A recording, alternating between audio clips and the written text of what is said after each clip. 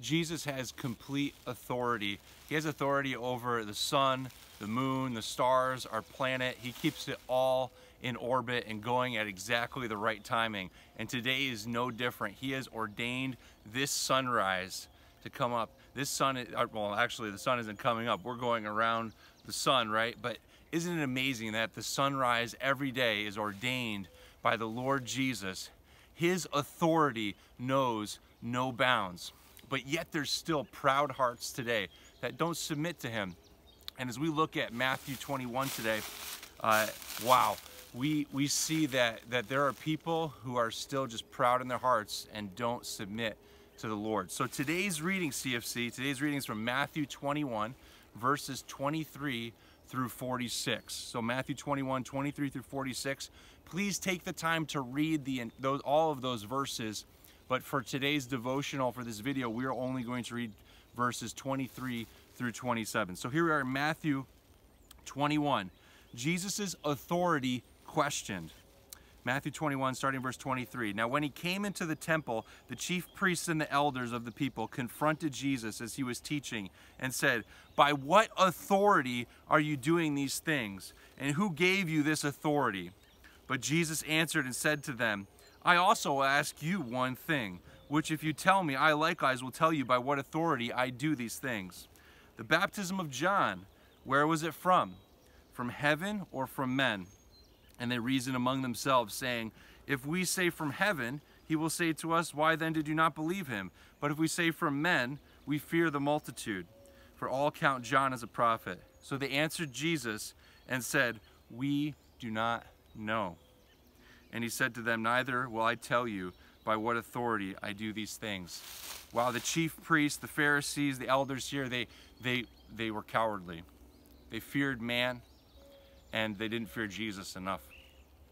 Because Jesus has complete authority. They should have said, "You know what, Jesus, you have all authority. We need to submit our lives to you." You see, Jesus has proven his authority over and over again. Just in this chapter in Matthew, just earlier, the crowds recognize that Jesus is the prophet, and they recognize that he is fulfilling messianic prophecies, that he is the son of David.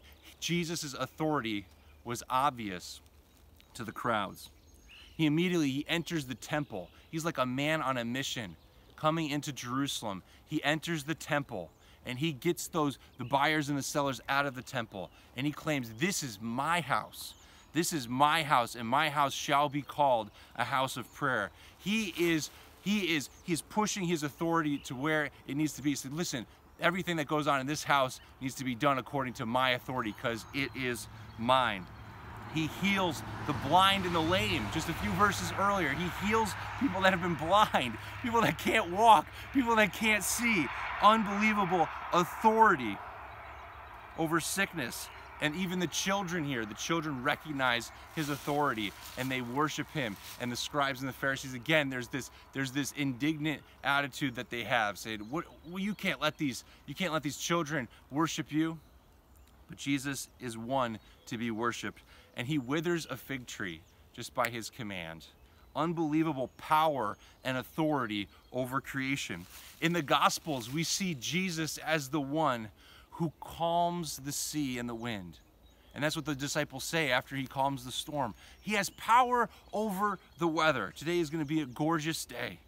Unbelievable power and authority that Jesus has. He casts out thousands of demons. No power of hell can stand up to his word. Jesus heals epileptics, paralytics. He has authority over the physical body. Jesus cleanses lepers of the devastating disease. And as the sun is rising now, we're reminded again, he has control over the cells in our body and over the biggest celestial things in the sky. That is our God. He has authority.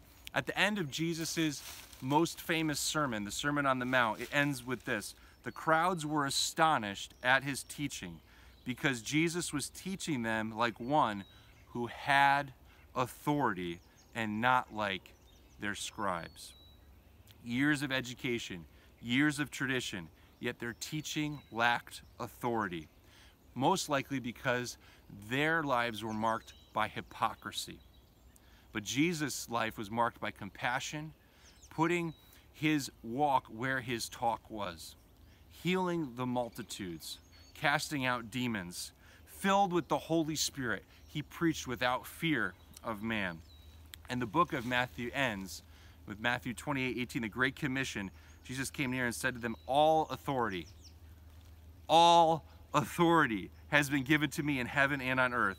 Go therefore and make disciples of all nations, teaching them everything I have commanded you. Wow, we are commanded to walk in obedience to Jesus Christ because he has all authority. It says in Philippians 2:10 that every knee will bow and every tongue confess that Jesus is Lord. He's our Savior. He's the King of Kings. He's the Lord of Lords. He's the High Priest. He's the Alpha and Omega. He sits at the right hand of God. He is the one that Daniel the prophet prophesied, the Son of Man, who would have complete dominion and authority of God while he's on the earth. And as Jesus departs, he says, all authority in heaven and in earth has been given unto me.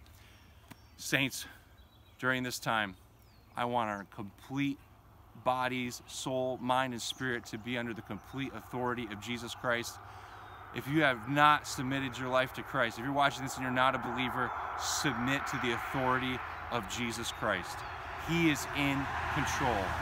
He is the King of Kings and Lord of Lords. All authority belongs to him. Don't question his authority. Submit to it. God bless you.